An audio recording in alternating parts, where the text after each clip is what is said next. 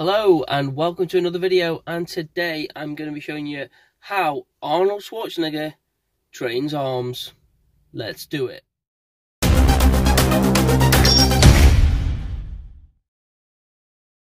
Why do you want to work out? What is your goal? The most important thing is that you have a vision, that you have a goal. Because without that vision and without that goal, again, you're drifting around and you're never going to end up anywhere. People don't become successful just by accident. You know, I mean, maybe the guy that found gold in California and started the gold rush, but don't count on that. That's the one in a lifetime kind of a situation. So you got to really have a specific goal, and to me, to have that vision that I want to be Mr. Universe, that I want to be the greatest bodybuilder of all time. That was a great vision, and that specifically to look like Reg Park and to be up there on that stage and to lift the trophy overhead and to win the championship over and over and over again. So that was a great goal. You have to have a goal. Now, it doesn't have to be that specific goal, but it has to have some goal. This is why I always recommend to people, sit down, take your time, and start thinking about, why do you want to work out? What is your goal?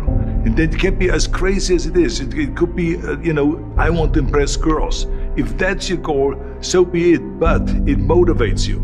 It could be that you're emulating a certain, bodybuilder or a certain football player, a certain boxer, whatever it is. Have those pictures put all over the wall like I did when I was a kid. I put pictures of Reg Park and of Sonny Liston, of boxers and of Ali and of powerlifters and weightlifters all over my bedroom, wall. So that every day when I go to sleep, every day when I wake up, I look at those pictures and they motivate me. You need that motivation, and then therefore you have this kind of imprint in front of you all the time, and you know exactly what you're chasing.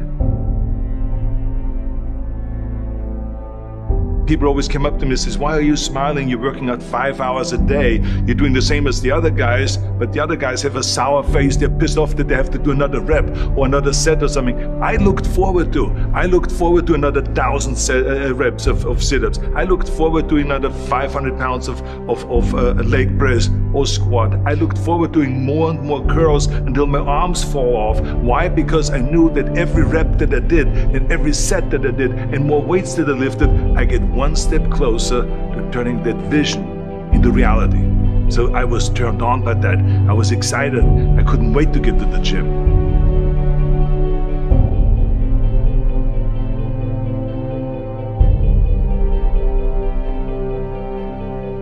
I remember that when I weighed 245 pounds, and Bob Rafelson, the director of Stay Hungry, said to me that I'm interested in having you come in for a reading and work on your acting and all this, because I'm interested in having you in a movie to star with Jeff Bridges and with Sally Fields.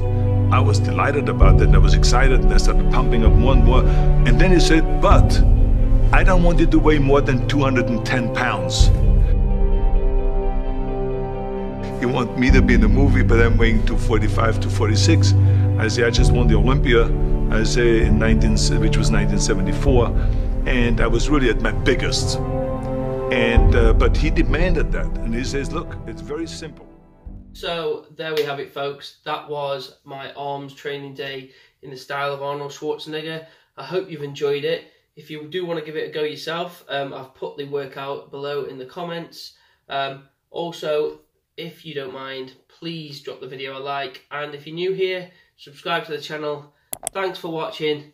See you in the next one.